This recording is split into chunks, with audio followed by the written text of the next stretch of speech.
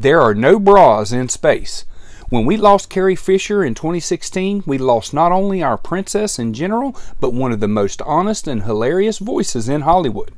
In her memoir turned performance piece, Wishful Drinking, Fisher shares the reasoning George Lucas gave for not letting her wear underwear. Carrie says, "What happens is you go to space and you become weightless.